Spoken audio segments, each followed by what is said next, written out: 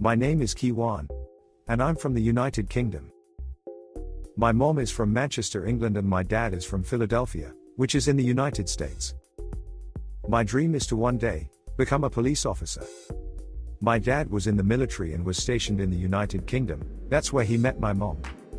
My dad was a military policeman, and my mom was the daughter of a police officer.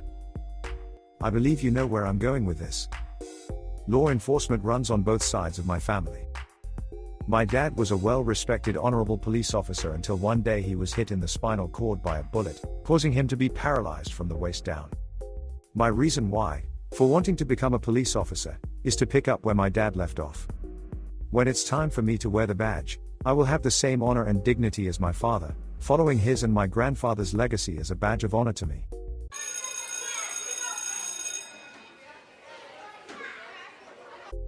Okay, class. Now let's dive into Kyjuan's story. The topic of today's lesson is legacy. Can anyone explain what that is? A traditional historical story. No, Shauna.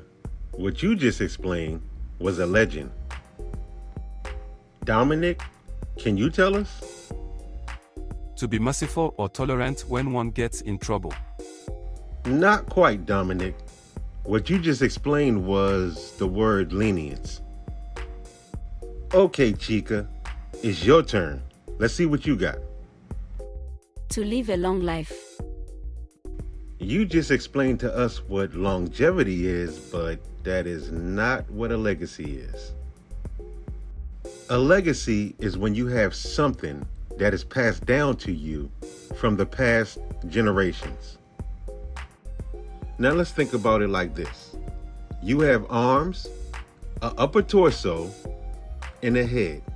Now what is it that is carrying those body parts? Your legs? Correct. Notice how the word leg is in the word legacy. Think of the rest of the body as being your past generations, and the leg is what's carrying that. Also, notice how Kyjuan said that his grandfather and his father were police officers, and his dream is to be a police officer as well. His grandfather sits at the head. His father is at the torso, and Kyjuan is now coming in at the legs. Jumping Jaspers, I get it now. Jumping who? It's like a pyramid. My father and grandfather are working their way to the top, and I'm starting from the legs where they once started off at. Correct again. That means that you're next to carry your family's legacy. My father is paralyzed from the waist down, so that means that I will be his legs and carry our legacy. Now that's a great way to look at it, Kyjuan. Uncle Steve, I hated being in this class until now. Thank you for the loads of information in this lesson. You're very welcome, Kyjuan. Sister Kima, what would you like to add? I just want to say that you're going to make a wonderful police officer. You have your grandfather and father guiding you. I'm sure they have tons of stories and experiences to share with you. Instead of saying one day you'll be a police officer, see yourself as a police officer right now. For now on, myself, Uncle Steven, and the rest of the class will refer to you as Officer Kyjuan. Thank you, Auntie Kima. Now that concludes our lesson for today. In the next class, we're going to go over Shauna's story.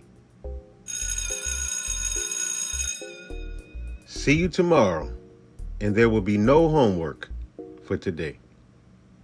The legacy from your past generations was left for you. It's your time to carry your family's legacy. Now ask yourself, how do you want your family to be remembered? You have the power to make that decision because you are at the legs, and the past generations is now being navigated by you. If you have a story or an idea of how you're going to carry your family's legacy, please tell us in the comments section. We would love to hear from you. Thank you for watching, and please subscribe to the channel. See you in the next class. Bye for now.